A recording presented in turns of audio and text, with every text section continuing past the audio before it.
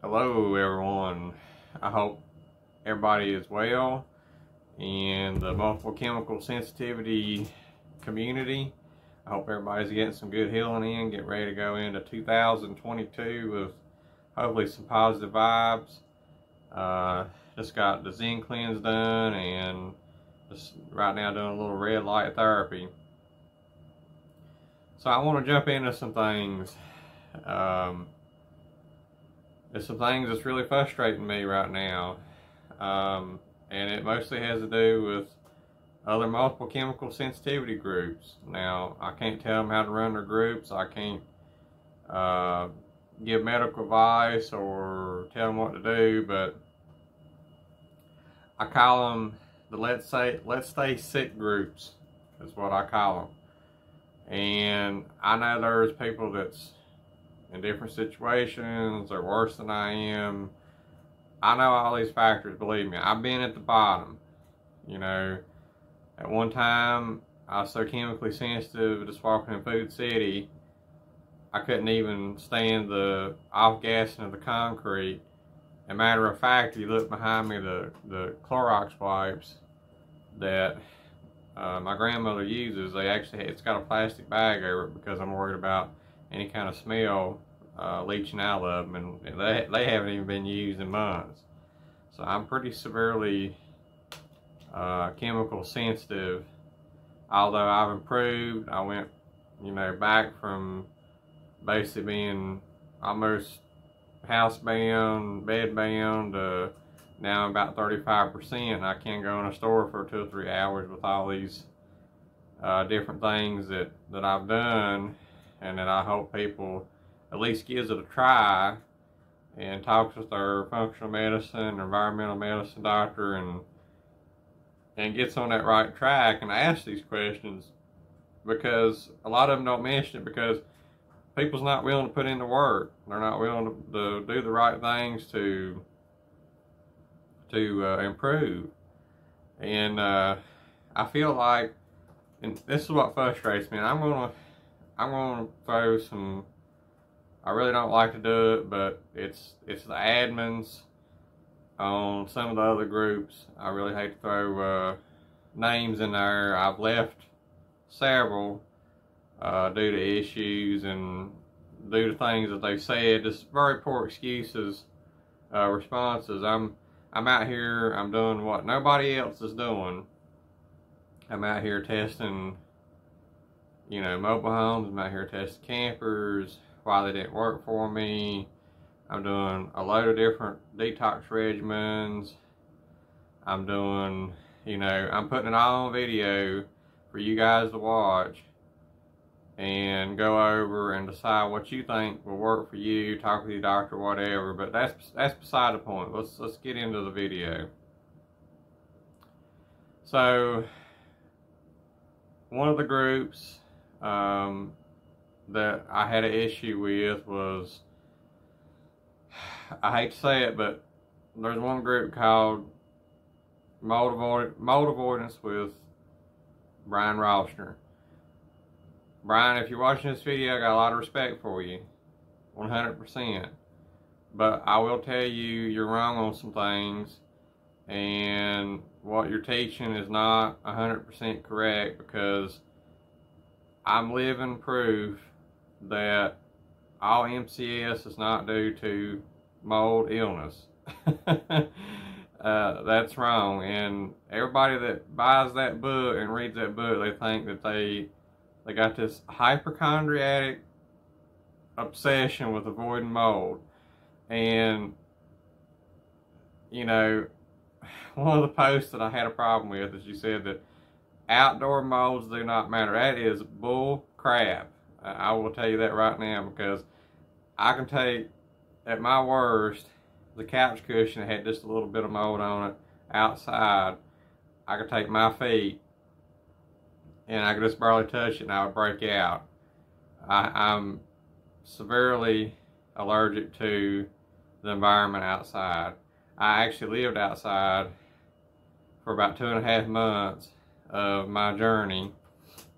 Slept in the car at night, lived outside, and there is no mystery illness spots. It's high in mold or it's not. And it's usually around pine trees, which y'all don't have a lot of, so you wouldn't know anything about that. You said outdoor molds don't matter. That is bull, because up here we got a lot of pine trees. They don't do nothing but stay wet, they stay moldy, and they're toxic to a lot of MCS people, moldy people. I'll give you a little background, okay? I lived in a molded mobile home for 19 years. Perfectly, pretty much healthy, other than I was born with food allergies, etc., etc. The home didn't get moldy till about the last 10 years. I done perfectly fine in that home. We moved out and we moved in a new home, which is loaded with formaldehyde chemicals. And then I went to a manufacturer and got heavy metal poisoning. And that's when my mold illness started. So it's a multi-systematic disease. Yours might have been 100% due to mold. I'm not saying that.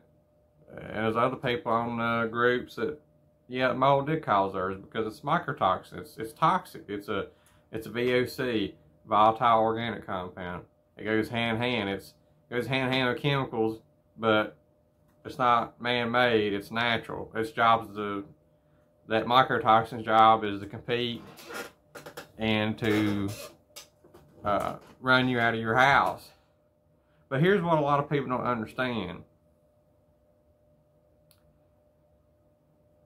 With outdoor molds, the same molds that cultures your attic or your living space or whatever comes from the outside. It didn't magically appear. So let's say you got a humid attic, and let's say those molds start growing. Let's say it comes in through a vent or whatever. And over time, the molds compete. And the most aggressive or most toxic molds survive, and that's what you're left with, and that's how you end up with toxic mold in the house, if the conditions is right to grow it. But know that, guess what? It came from outside. So the same stuff that's outside is inside. My mast cell doctor actually has a piece of paper, and he's one of the best in the world. He's a doctor. He's not running a bullcrap group. On that piece of paper it says most mast cell patients flare up the most in the fall because of mold dumps. Number 2 is just talking about raking leaves, keeping your windows down, or keeping them up. So yes, outdoor molds do play a big part. And every MCS person was not due to a mold illness. Mine was not due to mold illness. I had mold illness on top of my MCS. My close friend, I don't name names or nothing, he has MCS, but he does not have mold sensitivity. So the answer to the question is no. When you have a group that the only thing they teach is mold avoidance, it's a book of this, and they talk about ATC,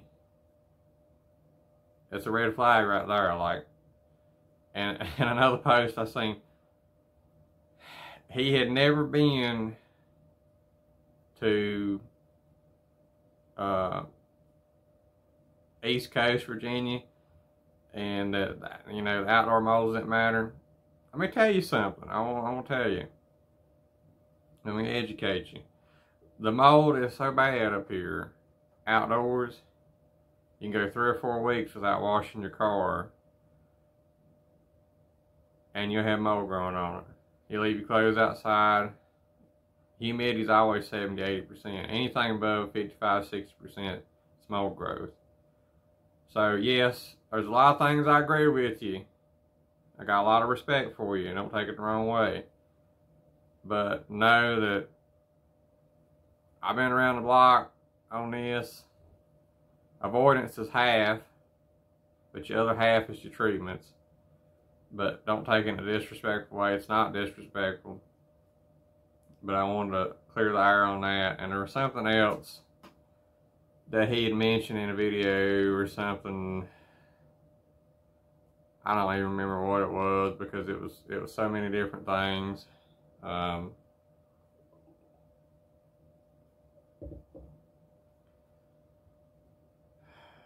I can't remember, but oh, I know what it was. So on the mold groups, everybody's got so scared of mold. And I get that, you know, if I go in a moldy place, I have pressure wash my shoes. I get it, you know, I've had seizures from molds. Like, you know, I get, you know, the avoidance. I've trashed my clothes 3 times. But there's something I want to address. So some of these books has got people so mold scared that they won't even, you know, they take clothes off outside and everything, you know, just, they're afraid of dragging that little bit of mold in, and that's fine. Like, my clothes, I never rewear my clothes. I always put it in a hamper. I don't put them outside or nothing because I wouldn't benefit because it'd be more mold on them. I can show you that on my t-shirts and stuff if I left them outside.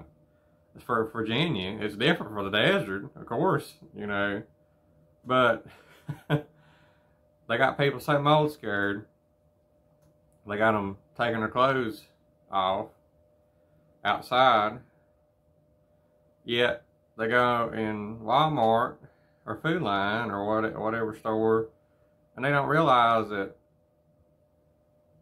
the typical Walmart's 400 to 1,000 people going in there, and they're living in everything from the biggest mansion that's spotless to the most molded trailer in the world that you can imagine. What do you think you're stirring up when you walk in those stores? What do you think you're getting on your clothes? I mean, you got people so fixated on eliminating mold, and they say it's okay to go out, you know, they're saying it's okay, the outdoor molds, but yet they go in stores and that's fine, you know. So I like to teach practical avoidance. You know, it's do what you gotta do to get well. I don't know what you're going through, this person, but there is a common sense to things. Number 2, the second group I want to go into. I've learned a lot of good things, but it's a little bit, there's some robot stuff going on. The Andy Cutler protocol, which I'm getting ready to give it a try, and I don't knock stuff till I try it. So this is something that I really want to talk about, and I appreciate the admins help me out. They haven't damned me too much yet, but I'm gonna lay some common sense down. Okay.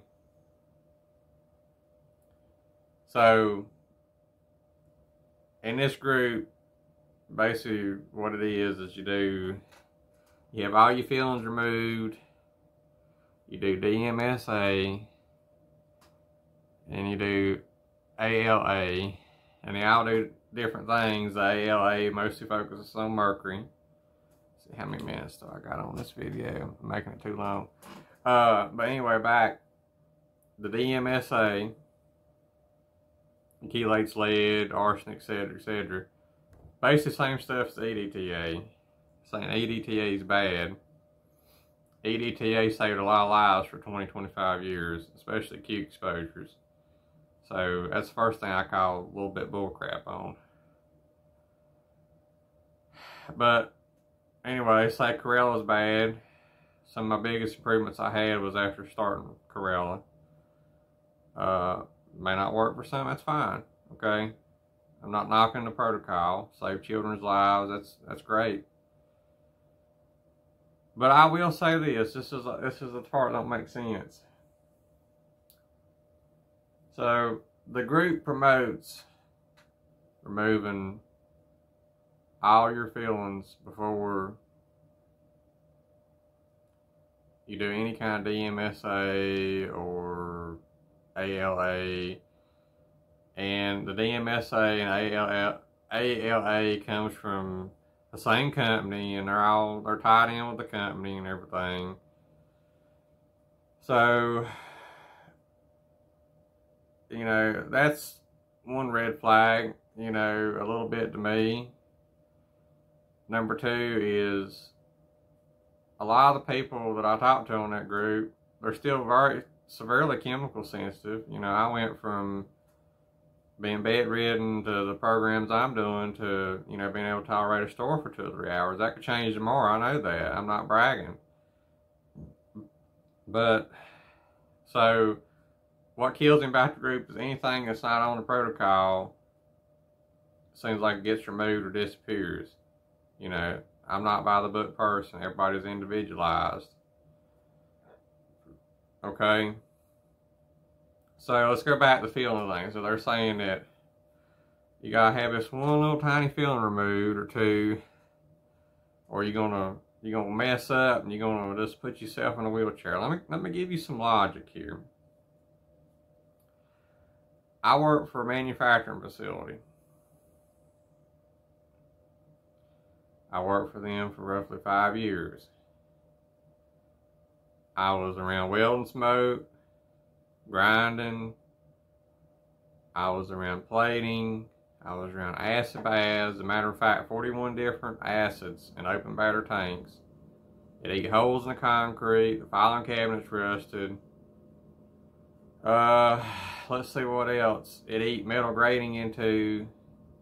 We use zinc, aluminum alloy, burn. We used all kinds of nasty things. Cancer was very prevalent. So to get the MCS level, it was very difficult to get there.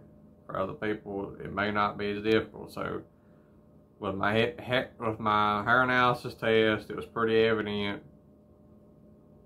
what caused, you know, most of the blunt of my chemical sensitivity. And anyway, when I would grind, like after it was plated, if it would rust, we would grind the threads on the tie rods. And after we would do that, of course you got sparks, you know, you got all that. And we would, you know, we would wear N95s. They give us N95s sometimes, not always. Depending on how many they had. They had 5 or 6 in the whole factory in the little vending machines. It took them 2 hours to get the team leads. And I was the guy most of the time that tried to stay safe as much as I could. And I will honestly say that even though I wore that N95 and everything, the inside of my nose was black. That's a lot of metal you're breathing in. That's a lot of metal you're taking in your lungs. Have you seen a smoker's lungs? I never smoked a day in my life. You know? Think about somebody that's worked in a lead mine. Where my grandmother's house is, it's about roughly about 4 miles from one of the largest lead mines in Southwest Virginia. Those guys never wore a mask. Nothing. If they did, it was paper mask or whatever. They sucked in lead for years and years. And that's why a lot of them died young. Not good. A lot of them got cancer. Others, they live 60, 70 because their body detoxes correctly. It is genetic predisposal that comes in hand. I so happen to have a lot of, you know, I got the MTHRF or whatever. I got 2 detox impurities, which is not really that significant because 60% of people has it, but some people has it worse than others. I got the 677 and the 1298. But back to the point. So when we was grinding on these threads, we was breathing in all this stuff off the plating. Everything that was, if the plating was bad, we had to grind it off and then replate it. 41 different chemicals that that it went through. Very common we done this. The coolants was so bad. There was one gentleman, he got on his boots and he holstered to his boots, and I emptied those hoppers when I run tow motor every day. I got splashed in the face and everything. And I was very tolerant to all that stuff until over time I got more and more sensitive as it built up. My toxic burden went up, and that's when I started coughing up blood and hair loss and all those other things. So, you know, I developed those intolerances from being a high toxic load. That's what I'm getting at. Is my body was able to deal with it, but when I started filling up with it, my body was not able to deal with it anymore. So that's another point for Brian is, no, it don't all come from mold. And yes, mold does impair your ability to detox, but I got the sickest when I was in a clean home environment, so I know it wasn't mold driving this. But anyway, yeah, I got the mold sensitivity, but let's go back to factory work. A lot of people's never done it. So there's a lot of oxidation. You know, like I said, the filing cabinets and everything rust. But the gentleman, he got exposed to coolant, ate his toenails off. Like I said, I was getting splashed with this stuff every day as I emptied the chip hoppers around the tow motor. There was a rust inhibitor. You've seen in my other videos that eat the skin off my forearms. So it took a heck of a whole lot for me to get sick. And the only PPE that we had was we had these little sleeves, and what would happen is coolant, of course, would run underneath that, and the N95s, they didn't catch nothing because it was mostly vapors in the air.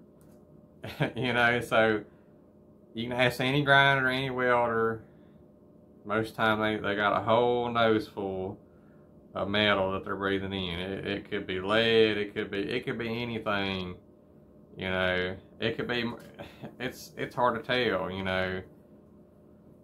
So my problem with the Andy Cutler protocol is, although it may be smart to remove that filling, why would you remove 0.3 or 4 micrograms of metal for somebody that had to get poisoned so bad, like myself? I was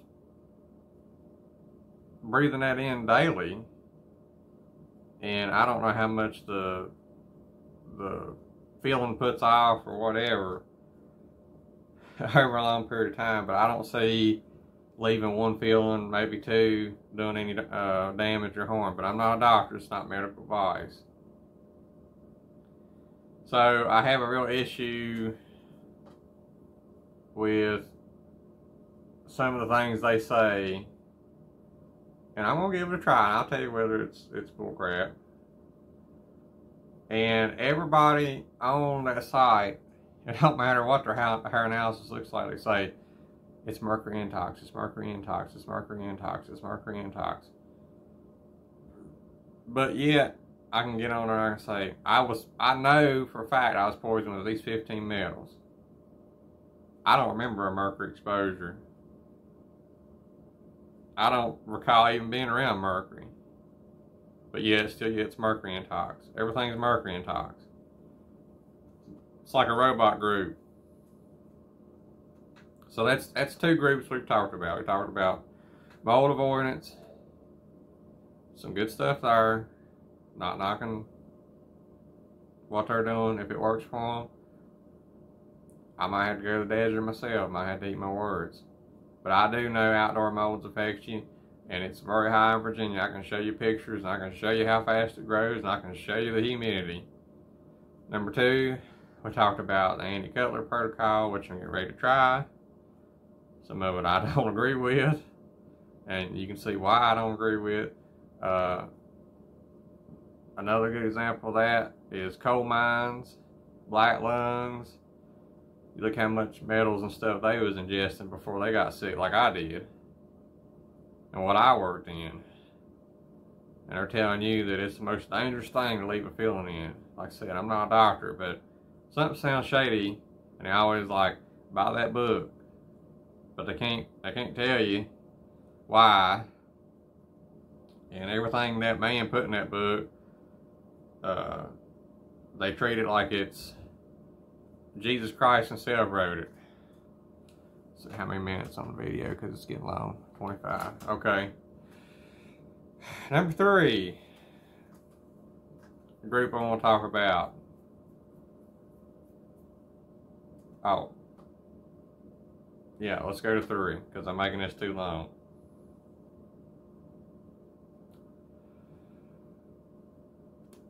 MCS/tilt survivors. I received a message the other day. I've done a lot of work on these videos, trying to put good information out, designing housing. Like I said, failed home, I completely gutted, completely get the mold thing, I completely get the chemical sensitivity. I put videos of my face swelling up and everything, going down the detergent aisle, my face swelling up and new campers, everything. Nobody else has done that to prove anything. I put pictures of coughing up blood and all this other stuff. So I received a private message, and she was nice, I will say that, but I don't call them progress people. I like moving forward. If I'm going to survive this, I'm going to try to survive it. I might kill over tomorrow from too much detox, but or a bad exposure or whatever. I don't have the answers for everything, but back to the point. I received a message from her, Miss Summers, and I respect her being nice, that they really didn't want my content there, and that they did respect it, but it was not study based and it was not scientific based. It was just all DIY stuff, and you know, it didn't fall under their guidelines and stuff. And I'm going to tell you right now, you got so many that's relying on them. I hate to use cuss words, relying on them damn studies and that bullshit. Let me tell you something. The same people that makes those studies, the CDC and the whatever, the FDA, they're the same ones that's approving the toxic chemicals. Okay, they're the same ones.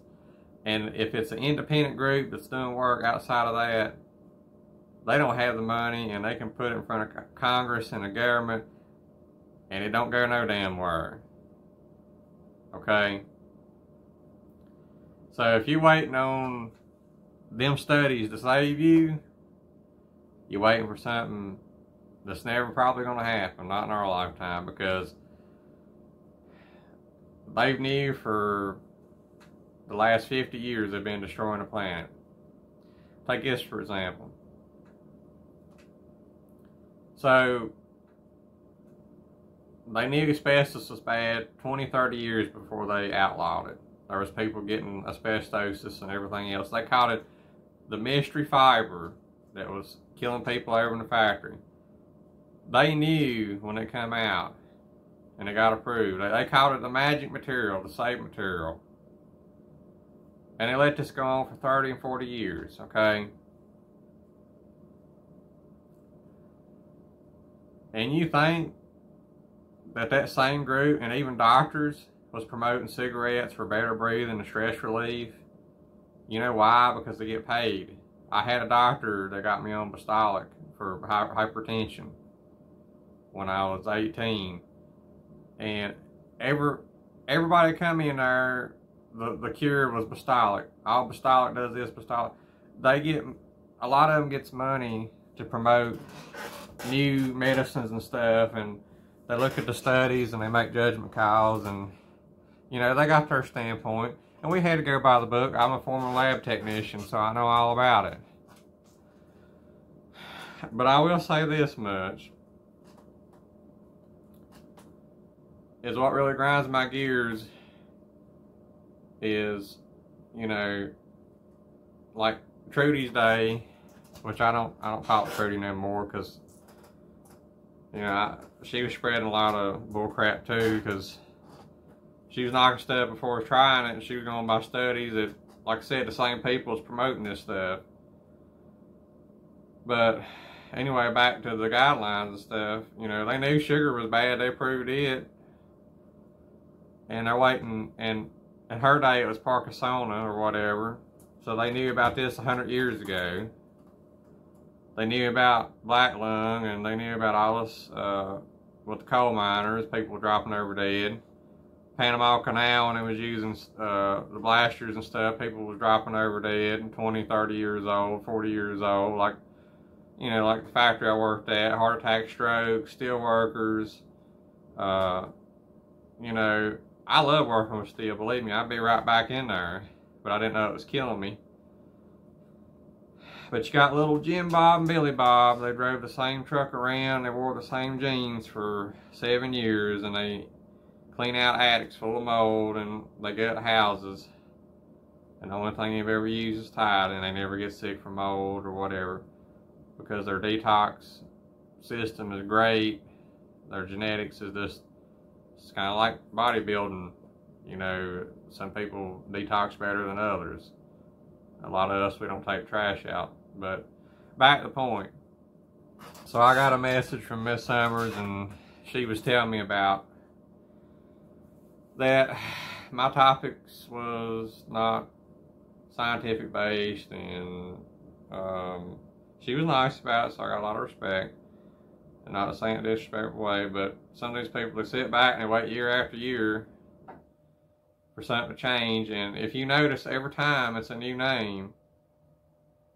Okay, it went from Parkinsona, then it went to environmental illness. This was before my time, and Trudy taught me about this. And then it went from that to, I believe it was, then they called it multiple chemical sensitivity for the last 25 years. Well, before that, it was well documented in Gulf War syndrome, which is a lot of the same thing, oxidative stress. Sorry about that chair, it squeaks like crazy. So they got plenty of information. They know what causes it. Over-toxic load, it's a toxic burden, whether it be heavy metals, mold, co-infections, limes, whatever. So we know what causes it. It ain't no secret. There's nothing else to learn about it but finding what helps you get out of the hole. And this is what this channel is about, is I'm trying things for you to try to maybe get you out of the hole to talk to your doctor about, okay? They've accused me of helping sell Zen Cleanse and other things. That's a pile of crap, because I don't have no referral link and all that. I don't have none of that. You got to have a referral link for me to even make any money. So that really grinded my gears. Is what the hell's the study gonna do? Now they're calling it tilt, because it's basically describing the same thing. You filling up, you hit a tilt point, and then your body crashes, your adrenals and everything, and you get severe sensitivities like I did. What else is it to learn about it? Let's talk about treatments. Let's talk about, you know, the other group. I got flagged for posting YouTube videos, and they said, we don't want you putting YouTube videos up because people got EMF sensitivity. Don't watch them. You know, if it's that bad. But yet, they will let people go on there and talk about horoscopes. They'll let people talk about the neighbor's laundry bothering them. And there's not a damn thing nobody can do about any of that shit. The only thing you can do is treatment to build your tolerances up. If anything works for you, and that's what I'm trying to find, is things that works. They will sit on there and they will respond to 75 comments about the laundry detergent, fussed about neighbors or whatever, or this or that. but it don't offer solutions. I mean, that wastes the person's time, it wastes the other person's time, and it's you know, the fixes is obvious. Everybody's got a rant and stuff, but you know, get you a HEPA air purifier, move. You know, there's not a lot of options for us. You know, I've had to move out of a home. I've had to move out of my parents' home. I've had to live in my car. You know, I had to move out of a camp. You know, everything. You know, I've done all that stuff, so I know, I get it. But so their EMF and their cognition's so bad, they can't pay attention to a 25 or 30 minute informative video that covers what I'm doing that's helping me. And people knows that what I'm doing, I've improved. I can change tomorrow. I'm not the smartest man in the world. But yet they can put a post on there. I can post 3 or 4 times a day. All my neighbor uses laundry detergent, and it upsets me. You know, I've been there. I've been in a laundromat, and I about had a full-blown seizure. My hands drawed up. You know, I know what they go through. You know, I recorded some of these things. You know, it's so counterproductive when, you know, like I said, they can get on there and they respond to 75 comments all day long complaining about it, but yet they can't watch a video to help with solutions. And I see the same comments and the same questions time after time. A lot of the flags, that's the doorbell going off, a lot of the flags that I received was on wanting to start a safety group, or not a safety group, but like a community group. And that was really sad to me. That's when I got a message from Miss Summers is I got a message that we need to do it through a Zoom call and this and that. We need to unite. We need to work together to find out what works. You know, waiting on the government to do something or whatever,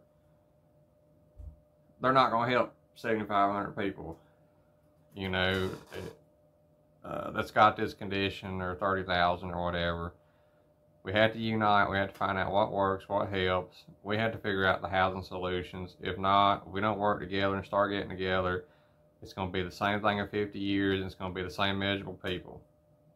I'm going to wrap this video up because it's getting long. I think everybody's got the idea.